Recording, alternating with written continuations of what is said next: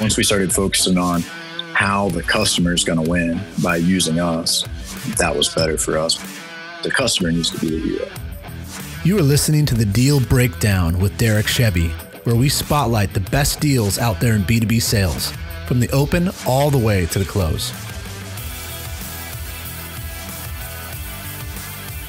Welcome to the B2B Deal Breakdown podcast, where we give you the play-by-play on some of the best deals out there. I'm Derek Shebby, and I'm excited to be meeting with Jason Scoggins. He's a vice president of sales in the manufacturing and services industry. Welcome, Jason. Hey, thanks for having me. Oh, it's my pleasure. Okay, so Jason, tell us a little bit about your background. How'd you get into B2B sales? How long you been in it? Things like that. Sure. So, fresh out of high school, and I went to work in the industrial construction industry, and I was going to college at night. I had dreams of being an English teacher, actually, and then I was going to try to get a master's degree and be an English professor. But I got sucked into the trades, and so at a young age, I started working myself up into leadership, and that's kind of when I first got the taste of sales. Because we would be out there and we kind of were under the model that everyone in the company should be a salesperson, regardless of if their title is specifically sales, outside sales, inside sales, VP sales. And so I started bouncing around locally, worked for several different contractors, pretty much sticking with the niche of food and beverage. I've done some chemical plants, production, paints and polymers, pharmaceuticals and stuff like that, but predominantly food and beverage. And I worked my way through leadership there. And in 2013, a friend of mine, long-term friend, I call him colleague, but really he's my friend. We started our first business. It was an industrial construction business. And a few years later, we started another business, a graphic design business, to kind of get out of the normal, spin of things. And then even beyond that, his background was in optics. And so we started a rifle optics industry or a company, shortly after that. Well, then in 2018, we sold all three of them Nice. to larger companies. And then after that, I stayed on with the owner of the industrial construction company. I was working as chief operating officer actually for them. And when I resigned from them, I went to work for Magna Mechanical. All along the way, basically selling, especially during my entrepreneurial times. I mean, basically, if you're an entrepreneur, that's all you're doing. I mean, you're selling everywhere you go. If it's networking events, chamber events, whatever you're doing, I mean, you're selling everywhere you go. By the way you look, the way you talk, the way you dress, you're selling. And so we tried to just keep that pretense going, like I mentioned early in my career, where everyone for the company should be a salesperson for the company, regardless of title. And I think that's where you can really start to polish your skills. Yeah. Wow. The listeners have got quite a show coming then, because, you don't get too many salespeople that started off in different areas of a business and going into sales because the company had that policy, and then eventually start going off on your own, starting three companies, selling all three of them, and then ultimately going back and being a VP of sales for Magna Mechanical, like where you're at right now. So I bet you, your deal is going to have a lot of lessons for the listeners. So I'm excited for it. So let's get right into the questions. So the first question is, what do you sell? What challenges does your offering solve? And what industries do you serve? Well, we sell a service. We do maintenance and project and equipment installation. We also do fabrication. So then we manufacture equipment as well. I've been in industrial construction for right at 20 years.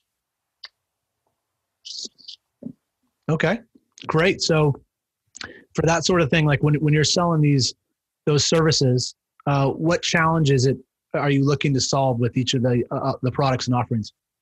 It's what makes it hard is it's a super saturated market, and lots of people get into contracting, and not all contractors are quote unquote qualified.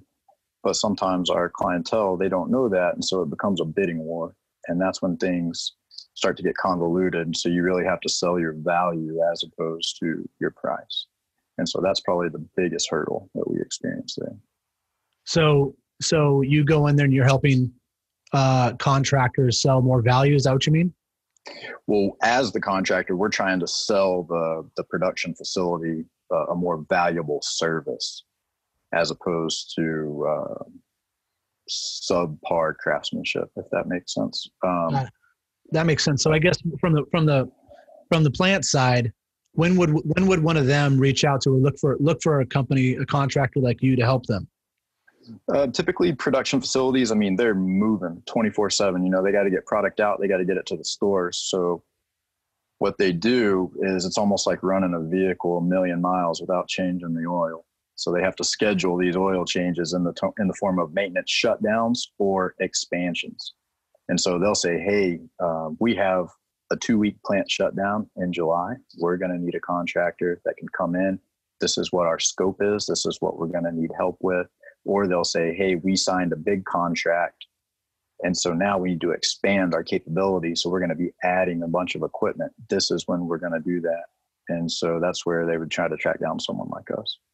And you'd come in and help make sure it runs smoothly and start to finish, it all gets taken care of. Yeah, I kind of use a comparison. It's like, you remember the game Mousetrap when we were kids? You put everything together. It's like the big kid version of the game Mousetrap. You put all this stuff together and then it works, you know? So it may come in as raw product, and then it gets processed, and then it gets packaged, and then it gets boxed, and then it gets stacked on pallets, and then it gets loaded in the truck and shipped to wherever it goes. Got it. So do you have a team of people that you'd bring in to help with all that? Yes, we do. Yep, we do. And we have, we also have we do like a vendor qualification for other contractors. Say that, like, for instance, we don't do masonry internally or concrete internally. So we would sub that portion out to a qualified subcontractor through our BQF process. Oh, got it. So these plants they're obviously looking to move fast, and there's so many things, like you mentioned earlier, they don't know how to do, and they don't have time to figure it out. They got to move. And so they bring you guys on there that have the people, have the qualifications, that can take all that headache off of them and help them basically move their company forward in however way they're looking at doing that. Sounds like. Yeah, I got that right? Exactly. Yeah, that's exactly right. And sometimes, you know, they're seeking guidance. You know, we're getting older now. And so you're getting people fresh out of college, you know, 23, 24 years old. They're process engineers and they have a budget, but the bulk of their career so far has been in college. So they're getting in there and they've been presented the scope of this project. So then they'll look to people like us to kind of, you know, guide them through that. Say, hey, look, you know, this is kind of what you're doing. And, you know, so they can kind of lean on us a little bit to make sure that they get everything installed in the manner that it should be while they're still kind of gaining experience, you know? Yeah, it makes sense. Makes sense. Okay. Well, good. Thanks for sharing that information about your company. It sounds extremely valuable. And I see what you mean about it being manufacturing and services, you know, in that space. So my second question for you is, what size deal are we talking about? You know, in this specific instance, like in the deal breakdown, what size of deal are we going to break down for you? Is it talk to us about that? Yeah, so the one that I chose to go through on this is it's going to end up being about 1 month's budget for a calendar year. So nothing to shy away from. It was a pretty good little project. So it's great. Having 1 month's budget in one deal is always a great deal, right? Yeah, we were excited. It was definitely a win for us for sure. Yeah, I mean, the industry I came from, it was sometimes it took 3 or 4 machines, you know, from the Xerox side just to hit one budget. So of course you had to meet with a lot of clients to get that part, but one deal to hit your budget, that's a good deal. Okay. So how did you find this specific one, this account? So this account came in as an inbound lead, actually. There was a man that I had worked with in the past when I had worked for other contractors, and we had kind of kept in touch over the years. And so he contacted me and said, hey, you remember when we were working together way back when? I said, yeah. And he said, well, I have a lead on a similar project that's going to be in your area if you want to take a look at it. And I said, yeah, absolutely. Sure. So he gave me the information, and we just kind of started pursuing it from there. Nice. So it was for someone else that he knew? He was literally just passing a lead on to you? Yep. Yeah. That's great. It's just good networking. So with him, was he from this? What did you already help him in the past in the same industry? No, actually, it was just kind of, you know, in our industry, like there's a lot of us in the trades and everything, but the network is still small. You kind of get sucked into this whirlwind, and everybody talks to everyone, and it's the networking there is really good. You hear about little snips and things about different things coming, and you'll reach out to them. And then sometimes it's something, sometimes it's nothing. But this time it was something. So it worked out really well. That's great. And it's also a testament to you about the importance of having a good reputation, in that network too. So yeah. And that for those people listening, you never know the things that you do, the integrity that you're building, with these deals and with these clients that you're meeting with right now. It could affect you down the road in ways you don't even realize now. So good stuff. All right. Now, so you had to reach out to this lead. How was that first? It was still kind of even though there's a connection, there's still a little bit of a prospecting element to that, or a cold call, or it was more of a warm call, I guess you'd say it that way. But tell us about how that first touch was. Well, we knew we were competing against some other people. We didn't know everyone we were competing against, but we did know one. And this other contractor has been someone that we kind of bounced back and forth, competing with each other most of my career. So it's kind of like, yeah, great. Good competition. We keep each other honest. So we knew we'd be competing against them, and that was tough because they were really good. But we didn't know who the rest of our competition was. So we wanted to try to fill that out and see what we were up against. If we were going up against a very large company, say that maybe had more overhead than we had, or something that we could do, to really sharpen our pencil when we got in there and started crunching numbers. And so we did our homework there. And then we knew that we were going to have to make a really good sales pitch to, really capitalize on why the client should choose us, because this is how we're going to help them, is based off of our experience and what we know. So that's sure. We knew it wasn't going to be a numbers game. There's going to be a lot more to it than just the price. So those are the best though. That's how you really grow as a salesperson, when you have to do extra preparation, know the competition you're up against. So to set up this meeting, this first initial meeting that you had with the customer, did you just call this customer up and say, hey, this person referred me to you? And was there any sort of pitch that you had to do at that point to set that next piece up? No, not really. So the individual that turned us on to the lead, we stayed in pretty good contact with him, and he was in good contact with the client. So then this is where it kind of started to get interesting, to where the client wanted to do business with our contact. Oh, and so then we're like, oh goodness, okay, this is going to put a wrench in the operation. And so then we're like, oh, okay, so now they're keeping us on our toes and they're keeping us honest. So we said, okay, so we came together with my contact, and we said, okay, well then what we'll do is we'll use you as like a project manager, kind of as the liaison between us and the customer, and then we'll work with you, and we'll work together. And it was almost like he was the buffer. So that worked out really well. And so that's what we did is he came to our facility. We all met in the conference room. We went over everything. This is our plan of attack. This is how we're going to pursue this. And then he would communicate back to the customer. And so we didn't actually have a conversation with the actual representatives for the client until after we were awarded the project, which was very interesting. That is very interesting. Yeah. And so the power of networking, I'm sure someone else that's familiar with the industrial construction industry, they'll be like, oh yeah, I've been in that situation, because it was definitely unique, but it wasn't that uncommon. Everyone was very receptive of it. Everyone was happy with the way that it went down. So, wow. And I bet some of the other competition probably didn't want. I mean, they didn't have that level of connection to the customer. I mean, if your contact knew the customer that well, I mean, you already had that trust built. It seems like you already had an edge, and it seems like also many times this sort of thing would happen in the past.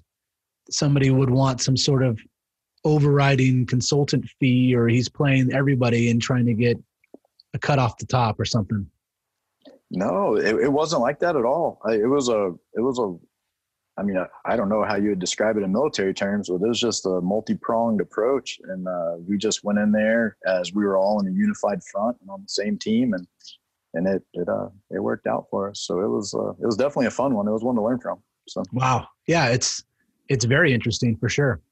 So then so was there, in terms of like the first appointment then, if we were to go that piece, is that when you had your contact come in and then you did your needs analysis with them, with that person, and that's when you came up with your strategy to to then win the business?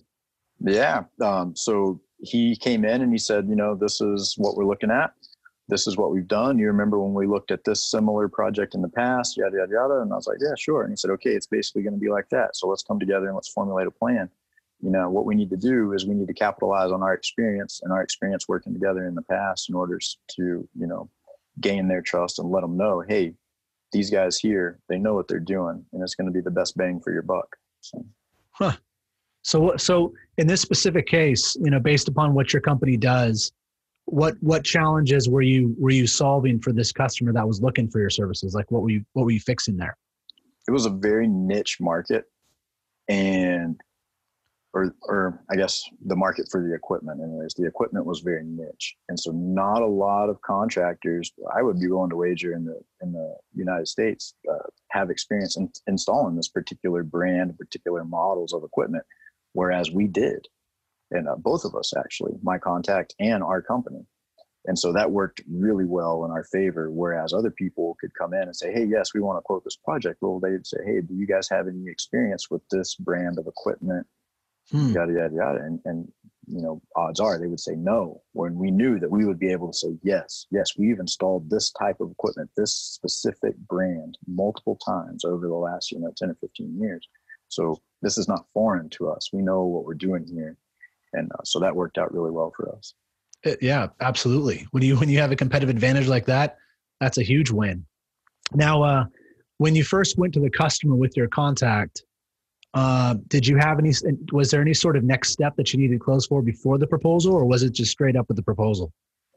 No, they were really interested in us and what we knew. So we had to put together a complete presentation, almost like a resume of our company in this specific niche, in this specific industry, that would really, really home in on our quality specifications, for what they were looking for. And so, then we got into specifics. I mean, makes and models and projects and project value, and how many of our current employees were active on those projects. That so we're not just saying, hey, our leadership has experience in this project, but not our field technicians as well. So no, our field technicians also participated on this project.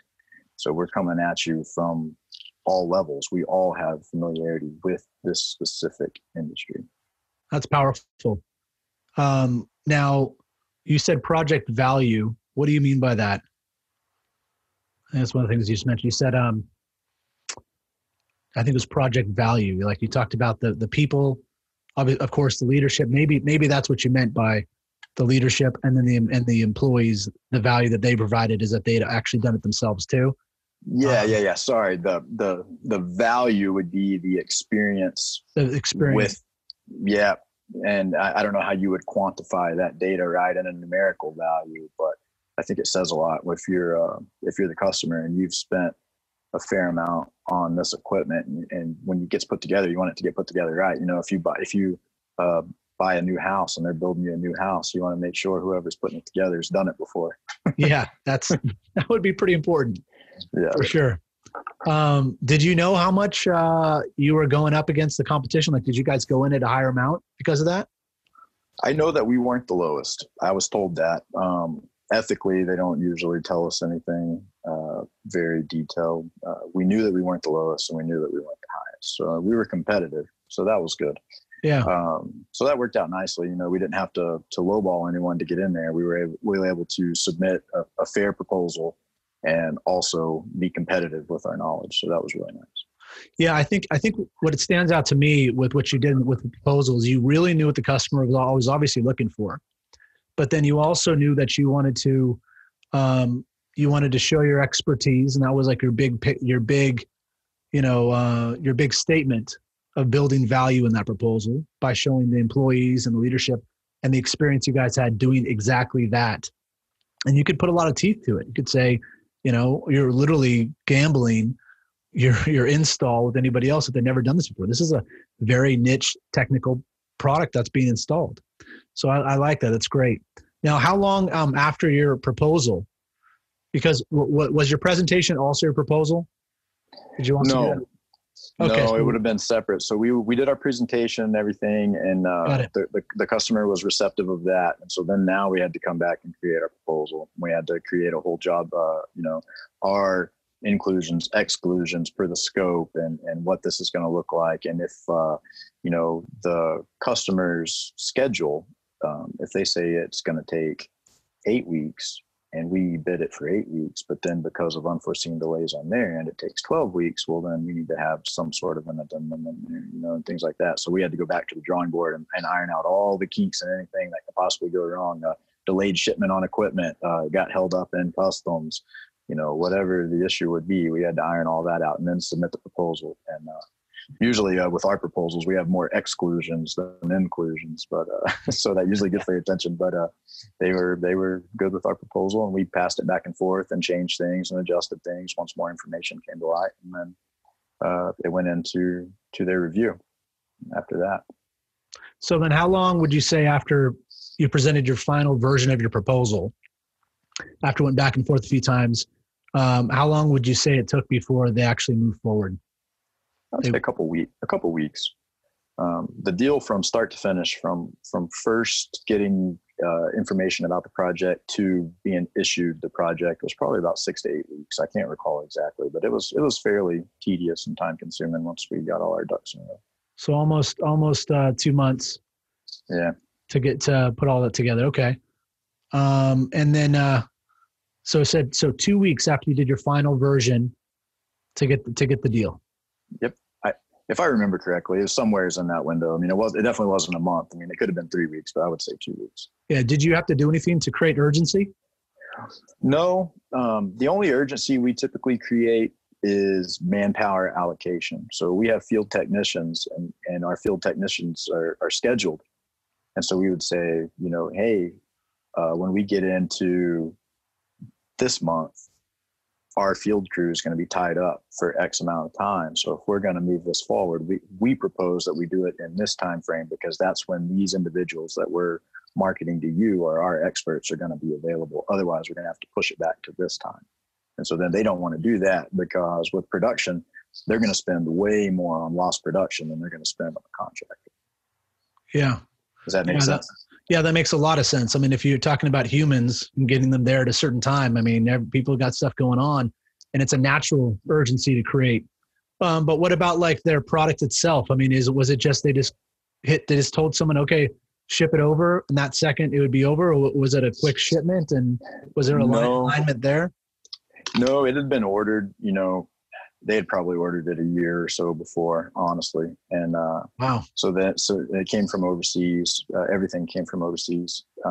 So it was en route, ready to be shipped whenever we had caught wind of it. However, sometimes things get caught, in customs, or they'll get sent back, or, you hear the stories about, they lost the sea container off the barge, and and then they have to airmail it back over, another one over. And so anything can go wrong. So they knew about this project, and they had ordered the equipment well before anyone that I would have been competing against knew about. I mean, I think they kind of keep everything quiet until they're ready to release it to the contractors. That's good. That's good. So they were waiting to decide, which contractor they would go with before they said ship it over, basically. Yeah, I would say so. Well, that's good. They're excited about that. So they already have that sense of urgency there. But, the human capital element, I'm sure you guys have that talk track worked in pretty well, where you just say, hey, look, whatever you want it, we love the business, but we can't necessarily guarantee that our people will be ready. I mean, if you give us some time, some lead time, to be able to schedule these people out, as of right now, if they did the deal today, if you said you want to do the deal today, we probably could guarantee someone would be there in September, around week 2 to 3. But if you wait next week, we might be looking at December. We've got some big projects coming up. Yeah. Sometimes customers view it kind of like a major league bullpen, where you can just like bring the technicians in whenever you're ready. And it doesn't work like that. You almost have them in a rotation. Like, no, they can't get in until this window, and they're scheduled for this window, and then, sometimes it gets, what do I? And you also say this is such a niche product. we've got, you know, a select team of people that can do it. But I mean, they've got vacations lined up. They got kids' birthdays. They got these things. I mean, it's hard for us to align the thing. That's why we need a little bit of lead time to be able to set that up for you. So I think that's great. You know, for you, your business, your product, you know, the service that you provide has a natural creating an urgency factor to it, you know, and that helps. So I guess, I mean, from separating yourself from the competition, it sounds like you mentioned it already by it being the fact that your team from bottom to top had expertise with that specific product install. Was there anything else that you can say that separated yourself from the competition? Yeah, you know, like you said, to be redundant, the past experience with that specific equipment. Some of our individuals had actually had training overseas at the facility that produces this equipment. So that was like a real sharp edge. We had gone over there maybe a year prior, and we actually disassembled some equipment that we shipped here to the States to then reassemble. So we were saying, hey, not only can we install this stuff, we've actually been over there, and we've actually worked on stuff over there too. And so they're like, oh, really? You know, so that was a really good thing. And then we just really, I think we came at them with really great confidence in our ability to handle the project, you know, saying, hey, like, we do this. This is right up our alley. You know, this is in our wheelhouse. This is not foreign to us. We can handle this. And I think they caught on to that. Yeah, it's fantastic. That makes a lot of sense. And the other thing obviously was your contact. Your contact was a connection to the customer. They trusted him, or whoever that person was, and they trusted you. And it sounds like it was a great, had tons of things to separate yourself from the competition. It's one that they were hurting in the end on. So looking back, what do you think the three things were that won the deal for you? Like the critical moments, the things that stand this deal out in your mind of one of thousands that you've done in your career. What stood out? I would say, I mean, the main thing is just going to be our team approach to, hey, our team in its entirety can handle this from top to bottom. We do this. We have experience in this. This is what we do. I think that was the huge, huge thing. Because like I said, it was super niche. And so it was going to be like a needle in a haystack for them to find someone, unless they brought someone in from, you know, out of country, basically. To find someone local. I mean, this project was in our hometown. Like, we weren't coming from out of town, out of state, or anything. So, and that saves money in itself, being local. But I would say, just the way that our contact approached it, and the manner that he presented himself to, as just being, you know, we did a really good job as presenting ourselves as the guide for the customer. Like, hey, we can show you how to do this to the best of our ability, you know, and to where you guys are ensured that once we get this stuff going and you're ready to bring all this stuff online, you'll be good to go. You're not going to have to sit here for 2 more weeks or 2 more months working all the kinks out of this stuff to get it to work. It's going to work. We're going to get it in, and it's going to get to work, and you're going to be able to start seeing your ROI on your equipment, because now you can start producing. Yeah, absolutely. And it sounds like also along those lines, it sounds like this customer might even reach out to you for service on that product or something. And if something goes wrong, just the amount of expertise that you already built, it's like you weren't just helping them in this instance by guiding them, like you just mentioned. They're looking at you as saying, you're almost like an extension of the place they're buying it that's local. Yeah. And I tell them too, you know, like, hey, even if you guys, if you don't want to use us for your contractor, for any of this stuff, hey, just call me and we can chat about it. If you've got questions about it, like, I'll talk to you about it. Like, I'm not going to charge you for that or whatever. I'm here to help you. And I think if you always keep helping the customer at the front of your mind, and they can depend on you, then that builds good rapport. And then, you know, the projects and stuff will come later, you know. Absolutely. That's such a huge statement too. Sure. They appreciate that, you know. I mean, you have to treat your clients like, you got to treat them like people. You can't treat them like numbers, and you have to empathize. You have to say, oh yeah, you know, actually I was working at another facility that had a similar problem. This is what we did to fix it, you know, and they appreciate that. It goes a long way. Absolutely. And it also builds your integrity too, which is why in your network, you guys were contacted in the first place. It sounds like the brand you're building, even with this customer in that network, is that you guys handle the most niched, unique products. Like you guys handle everything. It's if there's one company you need to choose that can handle the craziest things, it's Jason's company. And so it sounds like you guys are building a great reputation. So looking back on a negative side though, what would you say the 3 things that you would do differently next time would be? I think that when we first got started, this is going to be kind of hypocritical because we took a lot of pride in our knowledge of the equipment and of our ability to do the equipment. So we were almost demonstrating ourselves as like the hero contractor, as opposed to being the contractor that's going to make the customer the hero. And I think that once we caught wind of that, like, hey, that's not the proper approach. You want to make your customer the hero. You don't want to be the hero. Sure, you can come in and help them get the winning home run or the touchdown pass, but the customer needs to be the hero. And so once we started focusing on how the customer is going to win by using us, that was better for us. But I would say that was one thing. That's so important. And it's tough sometimes in sales. We get so excited about our products or our offerings that we're selling that we think that almost sometimes the customer's lucky to have us and to have what we have to offer. And I think it does come with experience of just knowing that at the end of the day, it doesn't matter about what we have. It matters, can we actually help the customer and be a resource for them and help them get to wherever they're trying to go. And I think it's interesting how you guys made that switch, thinking that way in the beginning. And then at the end of it, obviously, by the time you were interacting with the customer, it was all about them and how you can help, be that guide for them. So great ad.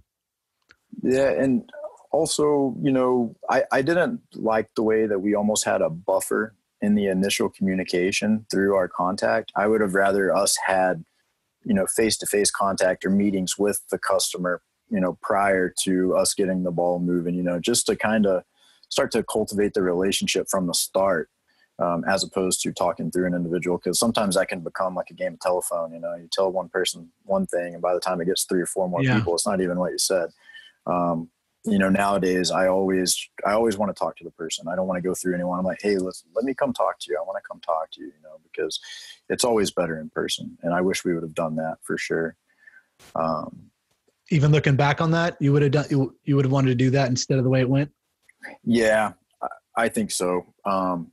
And even if it would have changed the outcome of us winning or not on the project, being awarded the project, I would have still rather have done it that way, just because I feel like that's the way that it should be done. I mean, these are your clients and these are your customers, and they're people. They're not an email signature or a voicemail. They're people, and you go talk to them. Hey, show me where this is going to go. Tell me what you're thinking about this. Tell me what do you see? Tell me your vision for this stuff. Let's talk about it. And I think that goes a long way, because you can start to get, a little personal, and you can kind of see what they want, as opposed to just like, oh, here's your project scope and this is what we're going to do. Yeah, absolutely. And the fact that you guys the way you still handled it with that buffer with your contact, I mean, that's not something that happens that often. I mean, it's very unusual, but it seems like you guys handled it with class. And maybe it was that buffer that caused you to go to that meeting showing even more that you guys were the guide more than your contact, in a sense. You guys had the expertise, and maybe use that to overwhelmingly show that we're there to help. So right. Yeah. Maybe it helped exponentially increase it. That's a really good point. That's a really good way to look at it, I think. Yeah, absolutely. Nice. Any other things to look back on? No, not right off the top of my head. Very, very interesting deal, overall about how, just how it came to you and how you approached to win. And especially in something like the services industry, which I'm sure there's a lot of B2B salespeople out there that sell offerings that they think, how can we differentiate ourselves and how can we do that? And you guys sat back and really thought about how you'd win, and from everything to, I mean, you had to know the exact employees that you had and the experience they had of actually going to the facilities, in the other country to do that. And someone had to remember all this human capital information, put it down in a nice manner for the proposal and in a logical manner, and build your strategy around that expertise. And I think just all of that information built so much value. But I think it sounds like a fantastic deal. Any final words of wisdom or things to share with the audience to help bring them more value to their deals? Sure. I would say, nothing is trivial. Any person you meet or anything, there's value there. Our contact on this particular project, I mean, he and I had worked together in the past, and it had been several years that I hadn't even seen him or worked with him or talked to him. And then it's like, now this relationship that was cultivated this many years ago is now moving forward and propelling our company forward and propelling the customer's company forward all simultaneously. And then just in terms of sales in general, I think if you always treat your clients like people and not numbers, I think that's going to be the key to success in any industry, regardless. B2B sales, even B2C sales. I mean, you got to treat your clients like people, and not just, someone else that gets logged into your CRM. Yeah, it's tough to do that for the early, the rookie salespeople, because they are just a person. But I think the better you get in sales, the more you realize that, it's just communication, and we're talking to another human being, and we want to build good relationships. We want to help, and we want to be seen as that guide like you guys had. So this has been fantastic, Jason. I really appreciate it. If people wanted to reach out to you in the future to learn more about you and your company, or even ask you questions about this, or even ask you for your advice on certain situations that they might be in, what's the best way to do that? They can reach out to me on LinkedIn. That's good. I'm pretty active on there these days. They can go to our website. It's Magna, MAGNA, mechanical.net. That's going to pitch you a curveball because it's usually .com, but it's .net. My email is jscoggins, the letter J, Scoggins, SCOGGINS @magnamechanical.net. Awesome. Well, hey, thanks so much, Jason. I really appreciate you taking the time to help all the B2B salespeople out there. This has been absolutely fantastic, Jason. Thank you. All right. Thank you so much.